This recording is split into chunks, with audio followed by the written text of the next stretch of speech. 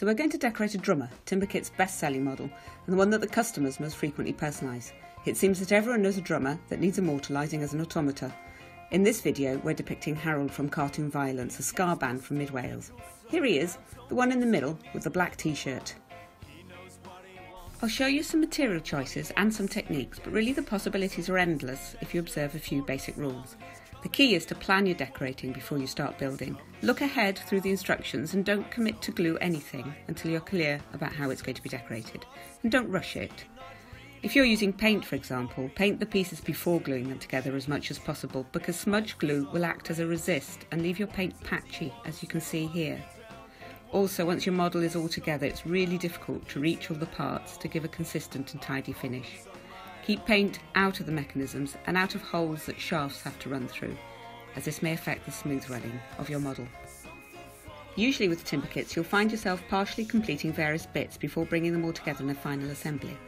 Here are all my pre-decorated pieces ready for the next stage. Let's look at them in a little more detail. I like to use Posca pens, which are water-based, so don't smell, and they dry quickly so you can layer up different effects. They come in various sizes and a huge choice of colours, and are maybe a less messy alternative to paint. Timberkits also supply acrylic paints in 12 colours, which are ideal. Any water-based paint will do, but you don't want to soak the wood, as that will warp and distort it, so use it carefully. You can also use water-based dyes and varnishes, but avoid spirit-based cover, as they may stop glue from working.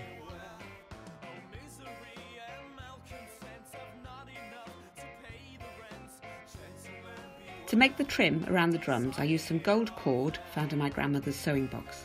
Grandmother's sewing boxes are usually a treasure trove for interesting threads and detailing. Have a good spot around your house for interesting materials. The front of the bass drum is a great place to advertise the band your drummer is in. I printed the Cartoon Violence logo out, drew round it and glued it on.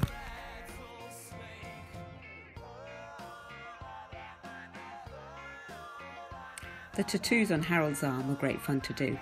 I used some fine drawing pens and they gave me a detailed photo to work from, so I tried to get it as accurate as possible. It's up to you how much detail you put in, but I tend to get quite carried away.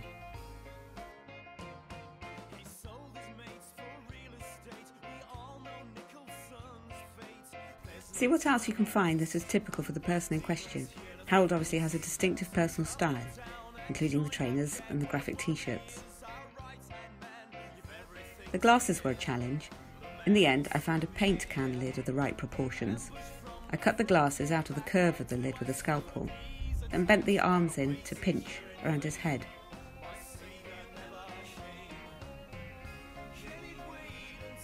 I think they really made it though. I was quite pleased with myself there.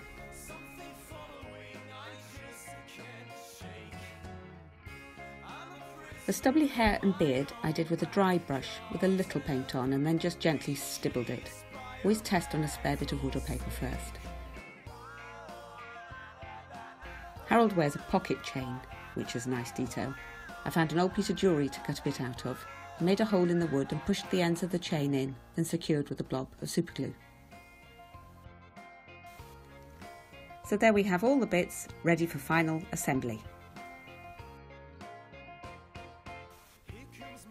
Position the stool and the limbs and the figure so that all the pegs line up in the holes. Try to do this without glue first.